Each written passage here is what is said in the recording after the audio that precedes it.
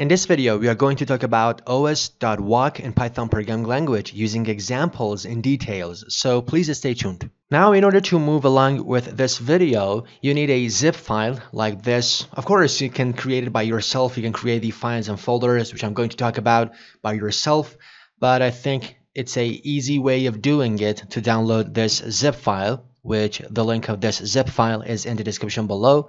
So after downloading this zip file, so first of all, you should extract the zip file, and after that you can delete this zip file because we don't need it anymore.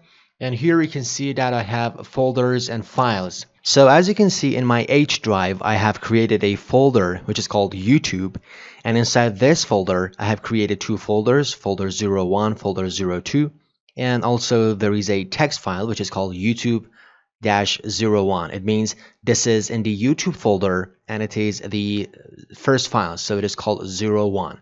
That's it.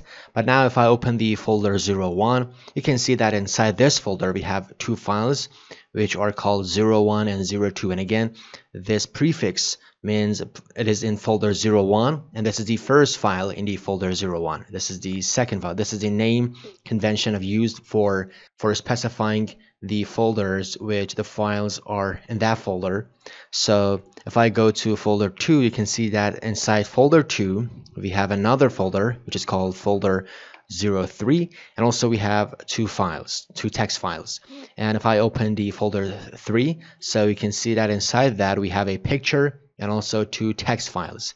That's it. So in order to get a better insight, please look at these pictures.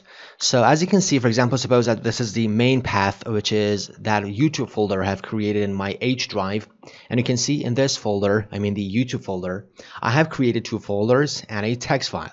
And inside this folder 01, I have created two text files. And inside this folder 02, I have created a folder and two text files. And inside this folder 03, I have created a image and also two text files. So this is the structure of our folders and files for this example. So now we want to talk about Os.walk in Python. So first of all, I should import the OS package, which is operating system.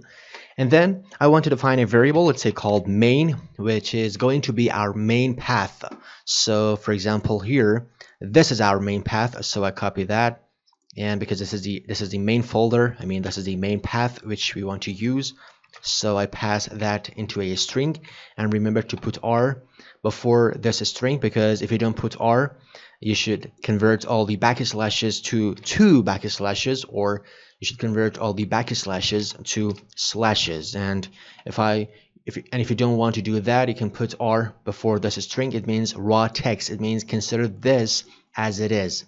And now I want to use Os.walk, so I simply type Os.walk and I pass the main variable, which is the main path, which is the path that we want to walk through. We want to go further. So now if I print this, so let's print this, and if I run the code, you can see here is the result, which is an object, which is a generator object.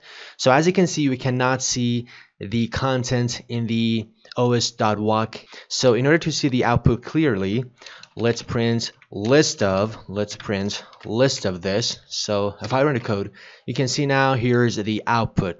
So as you can see, I've made the output a little bit smaller in order to explain the output better. So as you can see, we have printed list of Os.walk. So here we have a list containing different tuples. So you can see this is the first tuple, this is the second tuple, and this is the third tuple, and this is the fourth, or let's say last tuple. But what are these tuples? It means that, for example, if you go to the main path H YouTube, I mean in my H drive and in a folder called YouTube, which is the main path. So this is the path. This is the first path we are walking into. So this is the path. And inside this path, we have a couple of directories. So this is the list of directories inside this path. So we have two directories inside this path, folder 01 and folder 02. And also, inside this path, we have one file. It is called YouTube-01. So remember that in these tuples, the first argument is the path, and the second argument is the directories inside this path, and the third argument is the files available inside that path. But now let's go further. Let's walk into folders and see what's going on inside those folders.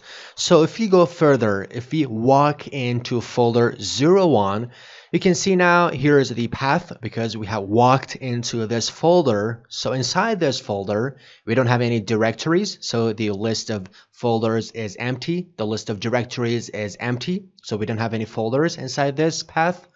But we have a couple of files, so these are the files available in this path, in folder 1 I mean.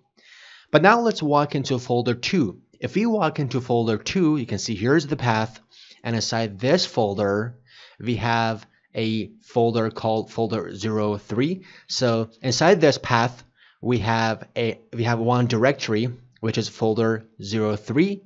And also, we have a couple of files, which you can see here. But now if we go further and let's say walk into folders 3, you can see that here's the path of that folder. And inside this folder, we don't have any directories. So the list of directories is empty, but we have some files in it. So this is the list of files inside this path. So if I want to summarize the results of Os.walk, you can see that it returns a couple of tuples which inside each tuple, you can see that it has 3 arguments. The first argument is the path or so-called root. The second argument is the list of directories. And the third argument is the list of files available in that root and that path. So now with these explanations in mind, remember that we can use the for loop in order to see the roots, folders, and files. So as a matter of fact, beside looking at the output of the Os.walk in this way, we can use another way as well. So we can use a for loop. So for every root, I mean every path and every directories, so you can see that in these tuples, it has a couple of arguments. The first argument is the root or path, and the second argument is the directories available in that root, and the third argument is the files available in that root.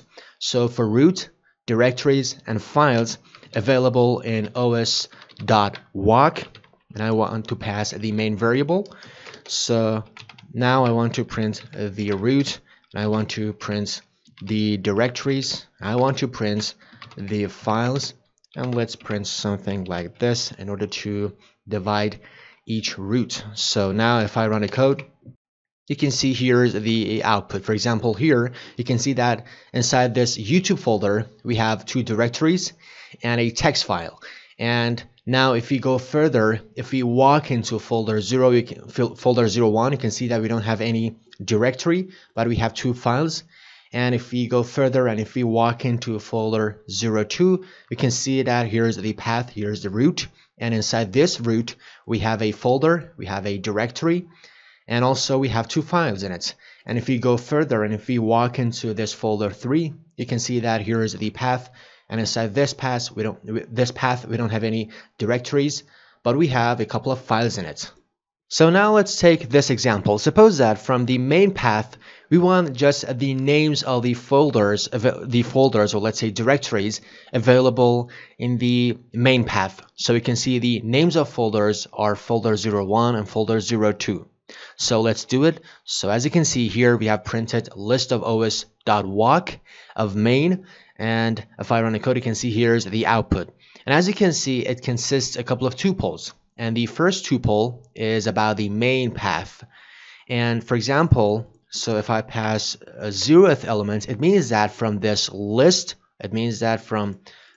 list, which you can see here, I want to index to the first tuple, which this first tuple is about the main path. So I'm passing 0th element. It means I want to index the 0th element of this list. It means this tuple corresponding to the main path. So if I run the code, you can see here is the result. But now if I want to index the folders available in main path, so you can see that this is index 0, this is index 1, and this is index 2, because as you know, Python starts counting at 0. So this is index 0, index 1, and index 2. So I want to index the value at index 1, I mean the folders. So if I run the code, you can see here a list of folders available in the main path.